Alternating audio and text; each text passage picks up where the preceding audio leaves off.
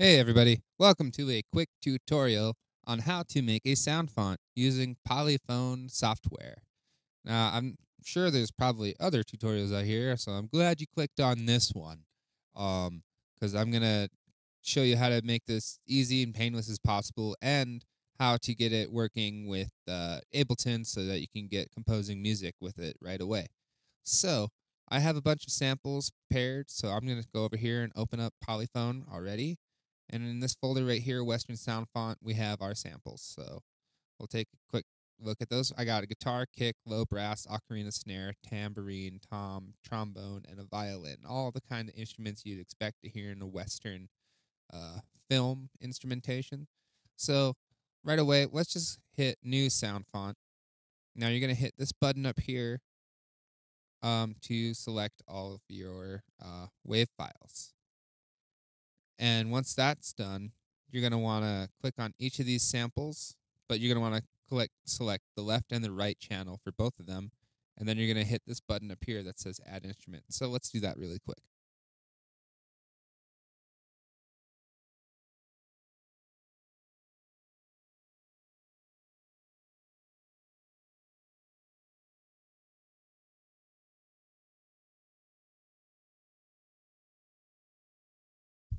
Great. Now we have all that defined. So let's go over to our instruments now.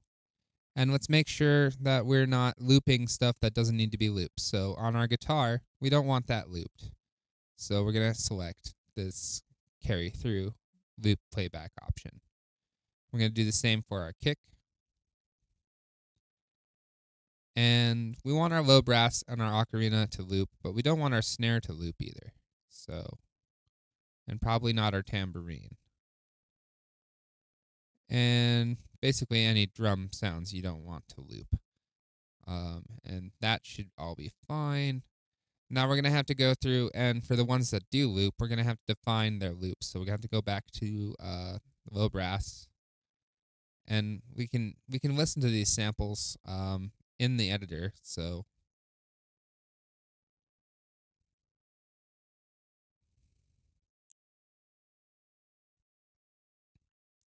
that's beefy.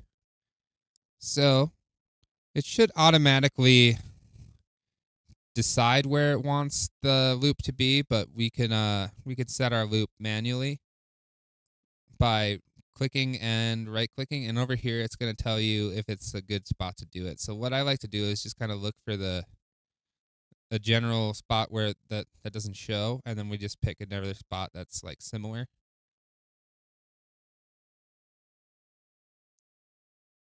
It's got to be a spot around here somewhere.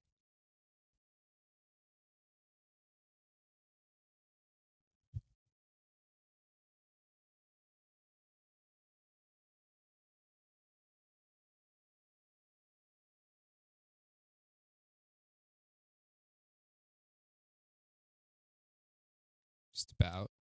And let's do the same for our violin.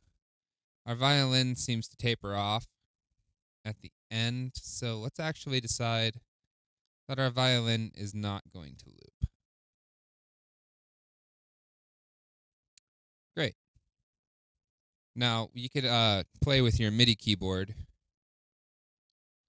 So now let's go in and let's add these as presets, each of these. So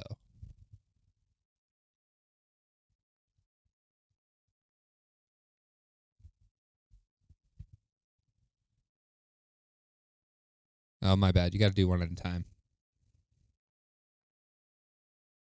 Make sure you keep your percussion as the last preset you add, just to keep things simple for yourself. Or they could be the first, but generally you want to separate your percussion from your instruments.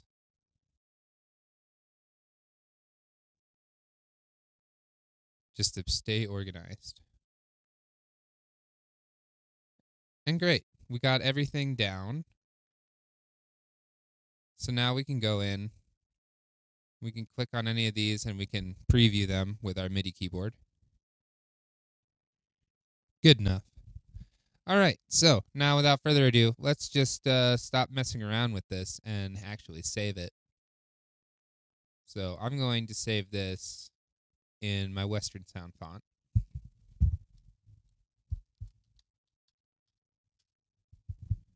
And great.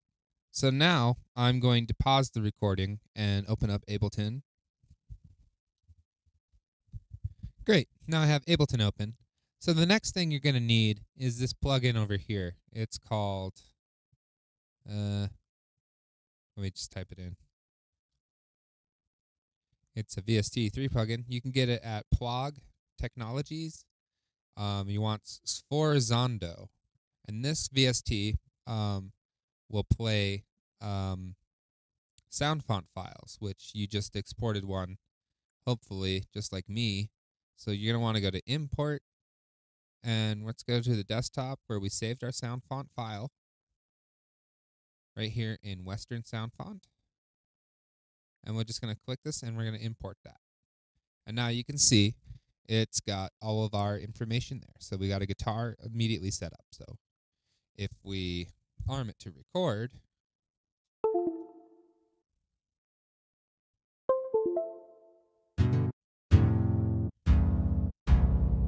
we can hear that we have noises. And if you go over here, you'll see that you have each one selected, and you can use it, and it'll automatically repitch everything for you, and it sounds great. Yep. Anyways, I'm going to quickly write a song and show you it, and that'll play out this video. Thanks for checking out my tutorial. If you like what you saw, want to learn more, you can hit me up on my Discord, which will be in a link down below. Thanks for your time. Bye.